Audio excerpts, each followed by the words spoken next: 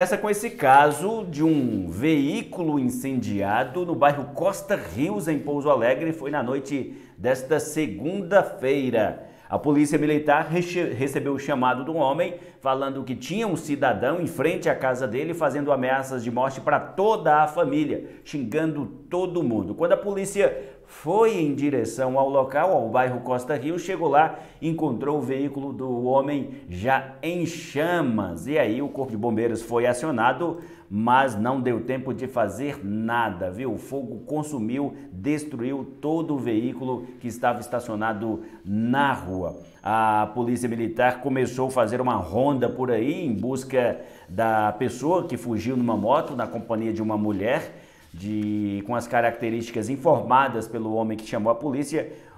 A viatura conseguiu encontrar o autor aí, que seria o autor do incêndio. O homem foi preso, de 25 anos, a mulher que estava com ele, de 20 anos, também foi conduzida para a delegacia. A polícia militar e a delegada de plantão na noite de ontem, o homem negou que tenha feito ameaças a essa vítima no Costa Rios, negou também que tenha colocado fogo no veículo, apenas disse que realmente passou pelo local e fez um xingamento se referindo ao filho desse homem dono do carro. A informação apurada pela reportagem do Terra do Mandu é de que o filho do dono do carro utilizava o carro e a desavença, o atrito teria sido entre o rapaz preso de 25 anos e o filho aí da vítima, do dono do carro.